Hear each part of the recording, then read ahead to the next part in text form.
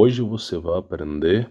Hoje é uma continuação, tá, da análise do filme Exterminador do Futuro, Destino Sombrio. Tenho certeza que após esse vídeo de hoje você nunca mais vai assistir esses filmes da Paramount, da Hollywood, como se fosse um mero filme qualquer. Então a gente já vem fazendo essa análise de filme há muito tempo. Falamos sobre John Carter, Godzilla vs King Kong, Malévola, tudo isso, até mesmo na Disney, tem mensagens subliminares. E hoje nós estamos na parte 3, mas a ordem do fator não altera os produtos. Você pode assistir esse vídeo e depois se informar sobre a parte 1 e a parte 2. Geralmente, no perfil do canal eu deixo lá embaixo, tá? Quando a gente conclui a série, os nomes dos filmes para você poder pesquisar, tá bom?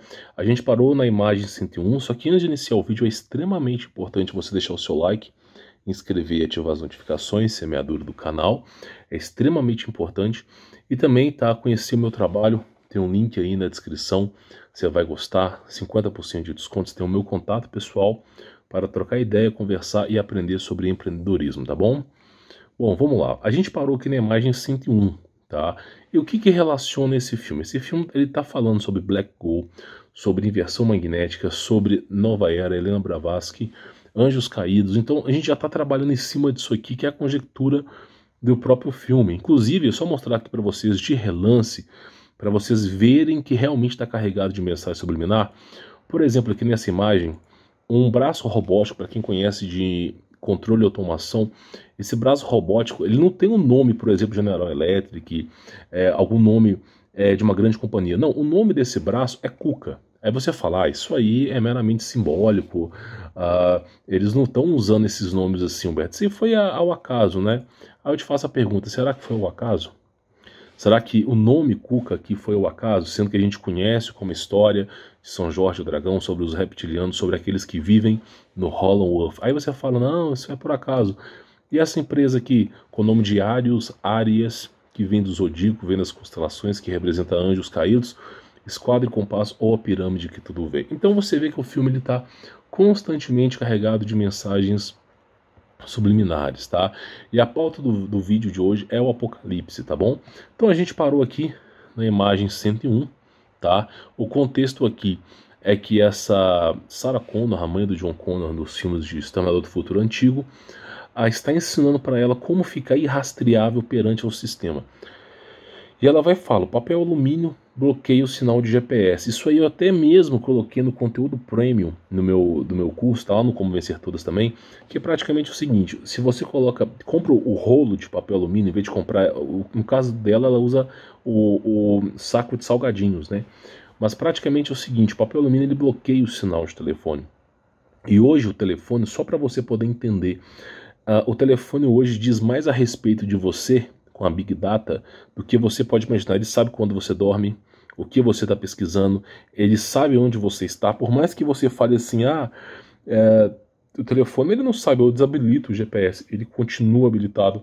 Existem dois tipos de GPS, existe a triangulação de sinal, que é feita pelas telefônicas, e existe o próprio sinal de GPS, então ele tem ali seus dados, suas fontes. Então assim, hoje o custo hoje de segurança vem a privacidade, tá? E ela vai lá e fala, papel alumínio bloqueia o sinal de GPS para não poder me localizar. E a menina pergunta, né? Quem quer te localizar? Porque o sistema é isso. Aquele que está adormecido não entende o que é o sistema, o quão maléfico é o sistema, quão depravado é esse sistema. Inclusive no próprio filme fala, se não acontecer o apocalipse bíblico, a humanidade tem 74% de chance de se auto-quebrar.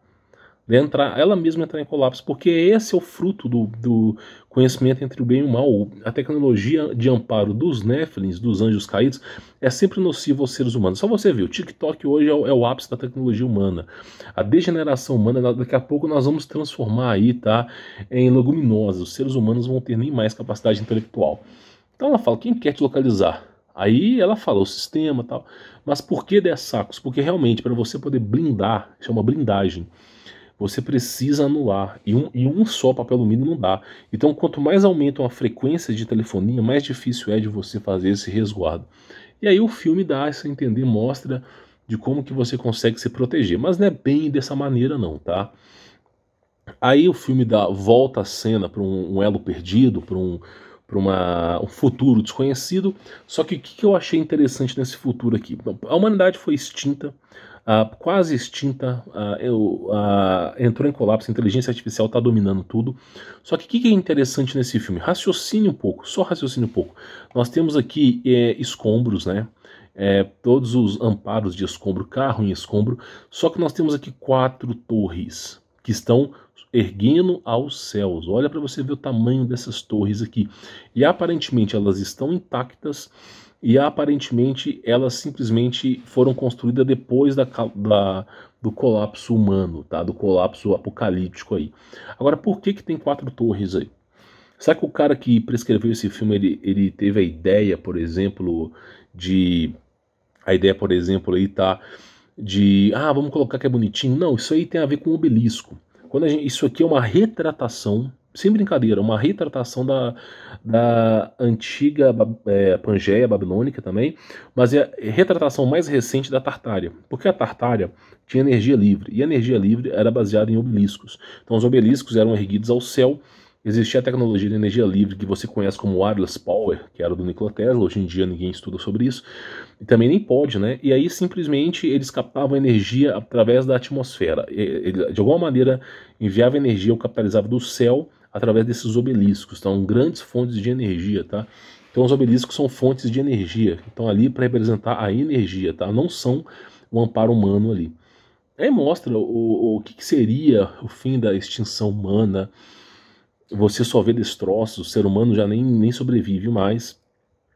Aí fala, cuidado, estão vindo. E o que está vindo? Eles são drones rastreadores. O filme Day Live, Eles Vivem, mostra também os drones rastreadores, que muitas vezes são invisíveis. Esses drones de amparo tecnológico, eles simplesmente rastreiam as pessoas. E muitas vezes você não percebe, porque ele está a 2, 3 mil pés de altura. É uma altura que o avião não é o mesmo âmbito de um avião, tá? Que comercial, e você não vê, ele não faz tanto barulho, que é um drone, e simplesmente ele consegue te filmar. Então esses drones existem, tá? E o pessoal que busca refúgio busca sempre em cavernas, em algum lugar, uma floresta, esse tipo de coisa. É o filme, tá? Inclusive esses drones eles se autodestroem. E nós já mostramos aqui palestras de pessoas que construíram drones para isso mesmo. Pequenos drones capazes de acabar com a vida humana, atingindo a glândula pineal, tá? Aí os drones, né, olha só, eles estão vindo, eles vêm e se autodestroem. E com isso levam muitos embora, tá? Então isso que é a questão. Mas olha só essa parte desse filme. Será que isso aqui parece com um robô? Será que essa membrana, esses tentáculos ali parecem com um robô? Aquilo ali, esse tipo de ser aí parece muito com o de Abaddon. Para quem vê o filme Cloverfield, Paradoxo de Cloverfield, Cloverfield Monstro, para quem acompanha sobre abertura de portais, existe uma dimensão de Abaddon. Abaddon é o nome de um demônio, tá? Uma dimensão das trevas, que existem seres que vivem da luz, vivem de ofuscar a luz dos outros, tá? E esses monstros, parece que eles, em algum momento do lapso da história, o portal é aberto, eles adentram para cá, e você vê que não parece um robô ali, parece realmente esses monstros. É óbvio que eles têm o formato humanoide, ele robô, ele se multiplica, igual você vê ali, basta ele que esteja em contato com o ferro para se multiplicar. Mas a primeira instância aqui parece realmente um monstro e não um robô, um organismo biológico desconhecido. Por isso que a gente fala de Black Hole aqui. E aqui eles se multiplicam, tá? E, né, essa mulher chamada Grace aqui no filme, que a tradução em latim seria graça, né? Representando a graça de Deus, que ela é enviada para o passado para poder ajudar os remanescentes. E aí você vê que o nome Grace tem a ver com graça. E você vê que o tempo todo nesse filme mostra imagens de Cristo Jesus, Bíblia, fazem referência. Inclusive o penúltimo filme do Exterminador de Futuro chama Gênesis, né? Totalmente de amparo bíblico, né? Aí fala que o amor de mundos esfriará. Por quê? Porque no contexto aqui, eu não estou especulando nem falando nada para você não estragar seu filme, mas ela sofreu um acidente, ela precisa de um implante, de um processo de hibridização tecnológica para sobreviver. Aí ela se oferece, tá? Por isso que a gente fala de hibridização. Daniel, se não me falha a memória, 2,45, eu vou lembrar, eu te falo aqui, que fala que o ferro e o barro se misturarão, mas não se fundirão, tá? Aí ela fala sobre isso, né? faça um aperfeiçoamento em mim. Isso é o processo de transhumanismo. A gente conhece como, hoje em dia, é um modelo trans, mas futuramente será transhumânico, né? O pessoal vai se fundir com qualquer coisa. A gente brinca aqui de trans maverick, mas é sério, os caras vão se transmutar com qualquer porcaria, tá? Isso aí já era bíblico, já faziam isso no Egito. Olha para você ver o Egito, cadê os governantes do Egito? Foram todos exterminados, porque uma coisa que ira muito a Deus é a alteração genética, a alteração da criação divina de Deus. E os caras criavam esfinge, cabeça de ser humano, corpo de leão e asas de águia, criavam seres humanos com cabeça de cachorro. Então, assim, esse processo irava muito a Deus, né? Irava muito a Deus. Frustrava os planos deles, né? Mas irava muito a Deus. Aí ela se aceita, né? Esse aperfeiçoamento tecnológico. E a partir do momento que ela é feita aperfeiçoamento tecnológico, boa parte do seu corpo é como Robocop. Você não consegue controlar, tá? Aí fala, é quase humana, né? Por quê? Ela é uma humana aprimorada, tá? E assim, você vê que esses aprimoramentos não são feitos para a pessoa viver muito tempo, tá? É justamente em curto período de tempo. Que é o processo de hibridização, né? É quase humana, só que aperfeiçoada. Você sabe, velocidade de forças melhoradas, micro-reator de tório, ou seja, já tem uma bomba dentro dela ali. Já simplesmente tem uma bomba que no acionar de um botão de qualquer pessoa pode explodir ela ali, tá? Então é isso que é o problema de transhumanismo. Quando você se mescla com tecnologia, você vai estar transmitindo os seus dados, quer você queira ou não, para qualquer pessoa, qualquer ser. E o cara simplesmente, se ele não for com sua cara, se ele suspeitar de alguma coisa de você, que você está se rebelando contra o sistema, ele vai simplesmente apertar o botão e você vai ser desligado. Então esse que é o grande problema. Até que custo você vai beijar os pés do sistema, né? Essa que é a pura verdade. Aí fala sobre isso, né? De quando você vem, 2042. Então o filme, a gente falou que ele começou em 1998, depois pulou para 2018, 20 anos depois.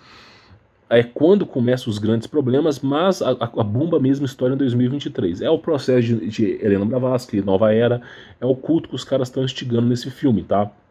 Não quer dizer que seja real, mas eles estão se baseando nos cataclismas que ocorreram na Terra e estão dando indícios disso, tá? Então 2042 é quando tudo entra em colapso. Mas antes de tudo entrar em colapso vai ter uma consequência de série de coisas, tá? Aí fala, é óbvio que não sabia de tudo sobre essa época, né?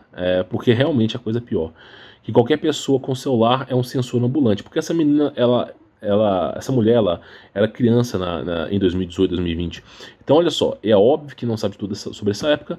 Qualquer pessoa com celular é um sensor ambulante. Isso é a mais pura verdade. Celular, pessoal, olha só, o pessoal acha bonito. O telefone, ele tem 4 câmeras. Para que 4 câmeras? Coloca na sua cabeça, para que 4 câmeras? Mas é para a foto sair mais bonita. Cara, você nem é fotógrafo. Você nem tira a foto direito. Quando você tira a foto, é aquele bucho velho. Então, desculpa a palavra, mas não serve para nada. Você não vai usar nem 10% daquelas câmeras. Então, as câmeras ali não servem. Você tinha, por exemplo, em 2004, o telefone com uma câmera, que era a câmera traseira. Aí muitas vezes fala, vamos colocar a frontal. Beleza, já estão te observando ali. Beleza, 2 câmeras. Hoje em dia, o padrão do telefone é ter 4 câmeras. E isso tem a ver com 5G, tem a ver com ultra dados, comunicativo. Então, assim, as câmeras elas já estão se integrando no sistema. Inclusive, o filme Vingadores fala sobre isso, que elas filmam o tempo todo e vão retransmitindo dados. É chamado Big Data, tá? Você só não sabe sobre isso. Que cada cruzamento, estação de serviço e loja de conveniência tem câmeras. Ninguém anda por esse mundo sem deixar um rastro digital enorme. Isso é a mais pura verdade, tá? Cara, o pessoal acha que os radares no Brasil, eles só servem para multar. Não, é a máquina estatal ganha dinheiro com aquilo ali. Só que ele tá o tempo todo filmando. O tempo todo aquele radar está reconhecendo as placas. E aí ele manda para o banco de dados, esse carro está rodando aqui, ali, aqui. Quando o cara precisa buscar alguém, precisa buscar um detento, por exemplo, polícia busca, eles têm um computador de bordo que fica dentro do carro, que ali mesmo eles conseguem pedir um mandato, ali mesmo eles conseguem ver onde a pessoa passou. Pô, o cara veio aqui, ele tá rodando nessa região aqui. Dando exemplo, vou dar exemplo para você. Ele tá rodando na região da Belo Horizonte, tá rodando sempre na Cristiano Machado.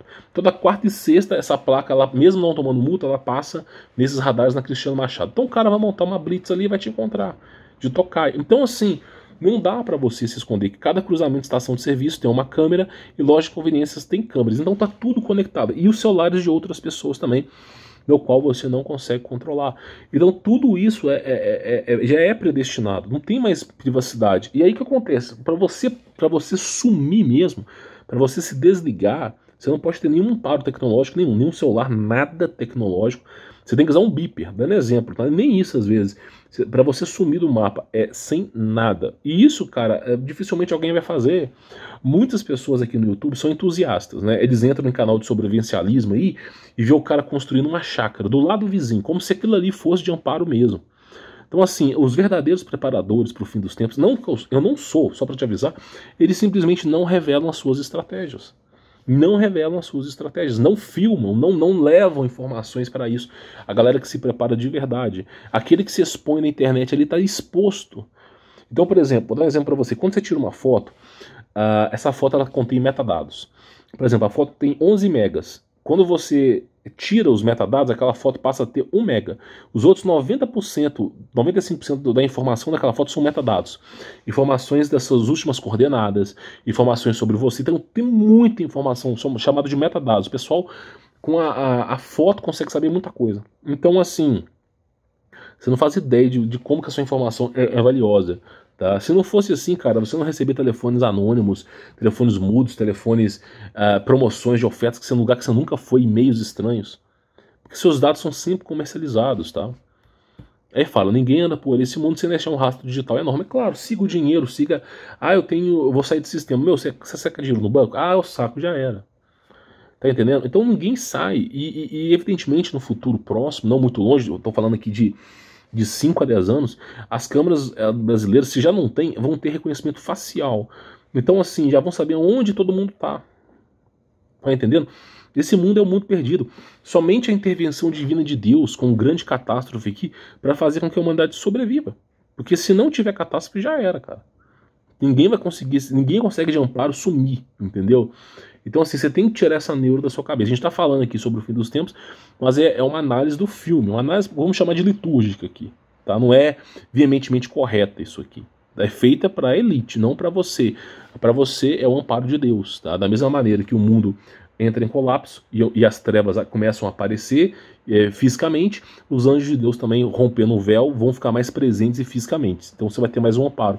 Então é melhor você estar em comunhão com Deus do que se preparar no meio do lugar onde as pessoas vão chegar até você. Chegam, tá? Aí fala, tal da Skynet, por quê? Porque alterou o destino, tal, não sei o quê, no futuro que realmente aconteceu, chama-se Legião. Então a gente tem aqui vários filmes de Exterminador do Futuro falando da Skynet. O que é Sky? Céu, net, internet. Então a internet dos céus, a internet que fica nas estações de servidores no espaço, que com o grande advento da inteligência artificial vai mandar no mundo e vai começar a destruir tudo, recriar robôs. Então eles falam sobre a tal da Skynet. Porém, acontece o seguinte, essa mulher aqui, esse filme Exterminador do Futuro, eles alteram o futuro, né? Aí o nome já não é mais Skynet, como é que se chama? Legião. Você fala, como é que pode isso? Tem a ver com a Bíblia, porque fala, olha só, Marcos capítulo 5, versículo 8 e 9 fala o seguinte: pois Jesus lhe tinha dito, saia deste homem, espírito imundo. Então Jesus lhe perguntou, qual é o seu nome? E o demônio fala, meu nome é Legião. Respondeu ele, porque somos muitos. E você vê que essa inteligência artificial, ela vai ser dominada por demônios. Existe um composto chamado Black Gold que vai fazer a ligação entre demônios e inteligência artificial. Por isso que é dito que vai ser assolada por demônios. Eles vão adentrar. Tem um filme chamado Frankenstein que fala sobre isso. Vão criar casulos, seja biológicos, seja tecnológicos, para recipientes para demônios. Por isso se fala, não chama Skynet, mas chama-se Legião. Tem a ver biblicamente com os demônios. Porque o futuro, onde tudo vai ser destruído, será na mão dos demônios. É isso que é dito aqui. Aí fala, temos de largar o carro, sair do radar. Então assim, inclusive o filme inteiro, tá, eles são rastreados, tá? Essa é a premissa de todo o filme Exterminador do Futuro. O cara tenta sair do radar, mas ele sempre é encontrado por câmera, por qualquer coisa. Então esse é o grande problema do Exterminador do Futuro, tá? Sair do radar. Então assim, até no satélite os caras são vistos. Até no satélite. Então olha só, isso aqui mostra, por exemplo, é muito... como é que eu posso dizer, é muito específico que eu vou falar. Esses vagões aqui, eles representam a AMEF, ao contrário, tá? Que levam os refugiados para um lugar de abatedouro. É basicamente isso. Quando falarem para você ir, não vá, tá? Não siga a manada. Cara, isso aqui eu não posso falar muito, mas é basicamente o seguinte: não confie no sistema, é óbvio, né? Acho que todo mundo aqui já aprendeu. Então esses vagões, assim, eles são representados aqui como o pessoal que vai romper, passar pela fronteira do México, mas tem a ver com os caixões que eu não posso falar aqui, tá? Aí o pessoal fala, hacker, não sei o que, hackeando o sistema e tal. Olha só para isso aqui. Tá? Isso aqui é um centro de dados, tá? Um data center no México. Isso é no México, isso existe de fato, é um data center no México, inclusive as torres estão ali. O pessoal acha que hackeamento hoje, para você hackear, é um computador com Linux. Ah, vou hackear. Não, cara, você está enfrentando esse cambuio aí. Você está enfrentando um quarteirão de tecnologia avançada. Então, o seu Linux no seu computador não vai hackear. Então, todo grande hackeamento é feito por grandes empresas ou grandes governos, tá? Que é feito expondo os dados. Então, olha só, isso é um banco de dados, é um data center. Por exemplo, o YouTube fica hospedado nisso aqui, numa coisa como essa, um grande data center que fica hospedado as informações. Inclusive, você só consegue assistir porque o vídeo do canal provavelmente deve estar hospedado em algum composto aqui, ó. Então, simplesmente é assim que funciona a internet. Tá entendendo? E ela, evidentemente, num grande cataclismo, não existe mais internet. Só que isso aqui é o que eu falo para vocês. Hoje a internet é baseada nisso aí, ó. É baseada nisso aí, são grandes corporações, grandes empresas. Aí eu te falo, como é que os caras conseguem, como é que o Facebook funciona de graça? Ah, mas tem anúncio, sua tia da padaria paga as contas do Facebook. Não, essas grandes empresas que trabalham com banco de dados, Facebook, Google, qualquer uma desses aí, eles vendem informações a bilhões de dólares. Então é assim que eles conseguem se manter. Então assim, vende informação para farmacia, vende informação para tudo, sabe sobre você mais do que você. Tem o seu banco de dados, entendeu? E isso, inclusive, o Watch Dogs 2, a premissa do jogo é isso também, tá? Aí mostra a inteligência artificial através das câmeras dos celulares, de qualquer coisa, rastreando aquele pessoal que estava fugindo do sistema e já rastreou, já encontrou esse pessoal aqui. Então, assim, para quem quer sair no anonimato mesmo, ele tem que zerar. Quando a gente vê anonimato, a gente vê o pessoal simulando a própria morte, mudando, sabe? Então, assim, cara, é impossível, é impossível, impossível. Tem que contar com o amparo e a proteção divina de Deus, tá? A coisa é muito mais embaixo do que você pensa. Vamos lá. Inclusive, eu queria falar sobre isso aqui, ó. Milhares e milhões de câmeras, inversão irá fritar a nanotecnologia que há dentro de você. Também apagará parcialmente sua memória. É uma coisa muito peculiar. Eu tenho que tomar cuidado com o que eu vou falar para você aqui. Muito cuidado. Olha só, eu tenho que tomar muito cuidado com o que eu falo. Praticamente o seguinte, tá? Vamos pressupor que você tenha nanotecnologia dentro de você de forma involuntária. Alguém injetou nanotecnologia em você, não vou falar como, tá? Como é que você sai no esquecimento, no anonimato? Não tem como, evidentemente não tem como. Eles te encontram mesmo sem nanotecnologia, mas não tem como você tirar isso dentro do seu corpo, né? Então o que acontece? É dito que na inversão magnética, quando ocorre o solstício de inverno, de verão, 23 de dezembro, você conhece, né? É a cultura da Helena Blavatsky de Nova Era, tá? Mas vamos supor que realmente aconteçam os cataclismas cíclicos. Quando acontece o pulso eletromagnético, tudo vai pelos ares. Os que sobreviverem, eles desmaiam, tá? Porque o nosso corpo ele é elétrico, então vai dar uma pane, um curto, você desmaia. E apenas o que é mecânico, o que é a primordial, que é a respiração, os olhos fechados, vai funcionar, você vai desmaiar. E aí acontece, esse pulso eletromagnético, ele vai fritar a nanotecnologia que há dentro de você, tá? E ao mesmo tempo que vai fritar a nanotecnologia que há dentro de você, vai dar uma amnésia momentânea. Então, para alguns, algumas horas, para alguns, alguns dias ou meses. Então, cria uma amnésia momentânea ali, porque é uma grande descarga. E isso frita. Então, essa é o amparo e a proteção de Deus, que se o cara for se preparar para o fim dos tempos, ele tem que se antenar a isso. Com a inversão magnética, gera um pulso e frita tudo. E aí a pessoa, tudo aquilo que estava dentro dela, passando informação, para de funcionar. É o preço que se paga para ficar em anonimato. Então assim, isso já aconteceu várias vezes no passado. Se não fosse acontecido, a humanidade ainda não estaria aqui. Então essa é uma das coisas que acontecem, tá?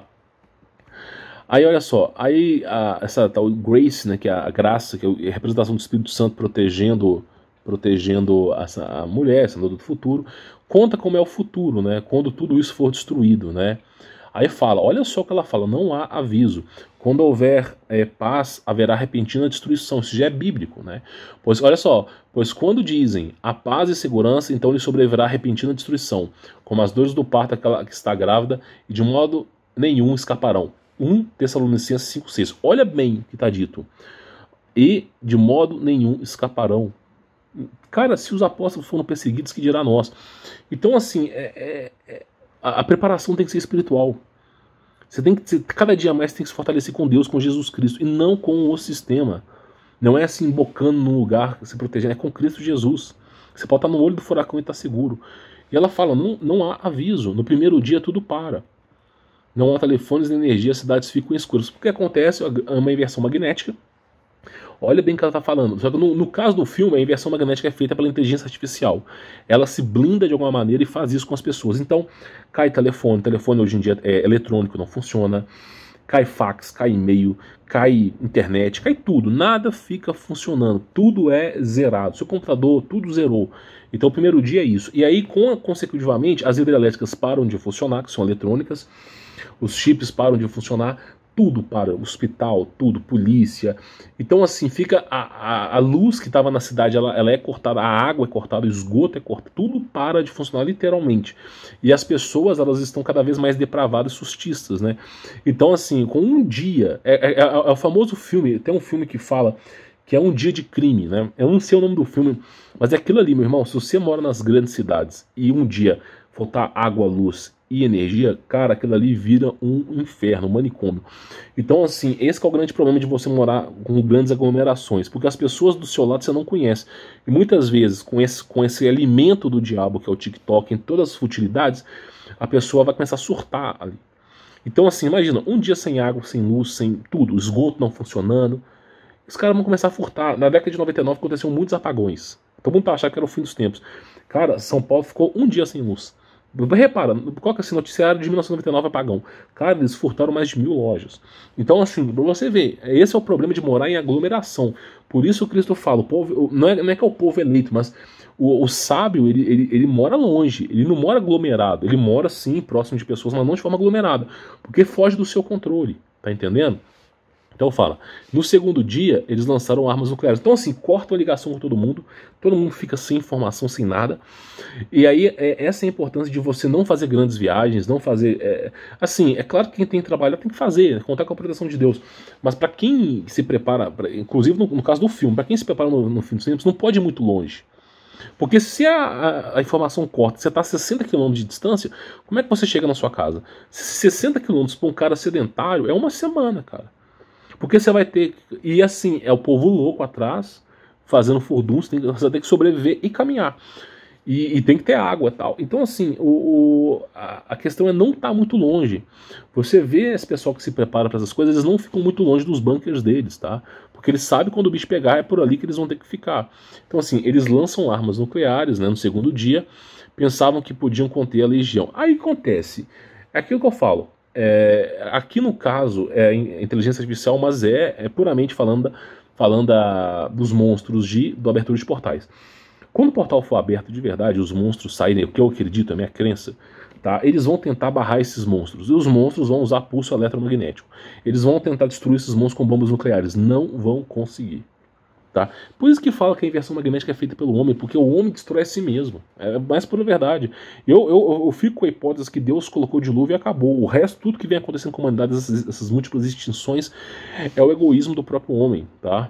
Com ataques táticos de pulso eletromagnético. Então começa quando houver paz, ocorre a repentina destruição, e no terceiro dia o mundo inteiro estava em guerra. Aí começa o problema. Fome, sede. Imagina, cara, cortou a água. Você mora em Minas Gerais, cortou a Copasa, cortou a CEMIG, cortou tudo. Não existe mais polícia, nem mais milícia, nada. Então você imagina, você vai ter que buscar água para sua família. Buscar onde? Se você está num grande centro e cortou água, não é só você, milhares e milhões sem água. E vai começar uma luta para a sobrevivência das espécies ali. Vai mesmo. Então não é interessante. Agora, se você mora no campo, cortou sua água, você tem uma nascente. O alimento está faltando, você planta árvore frutífera. Por exemplo, vou dar um exemplo para você. Em Minas Gerais, pelo menos na grande BH, uma árvore que dá muita fruta é jabuticaba. Dá 3, 4 vezes por ano se você souber a maneira certa de plantio. Então assim, bananeira, então você tem que ter um certo alimento ali. Fora as caças de tatu, de bicho. Isso no fim dos tempos. Estou só dando um exemplo aqui. Então fala, vão entrar por causa da fome. É só você ver os cavaleiros e os cavalos de Apocalipse, tá? Fala, morreram milhões. Depois, quando acabou a comida, bilhões. Então, assim, quando você vê a G2, G1, o que matou as pessoas foi a doença e fome. O exército mesmo, o conflito entre milícias, não representou nem 8%, nem 10% da galera que morreu. Foi com fome, os caras estavam morrendo de fome. Fome, sede, frio.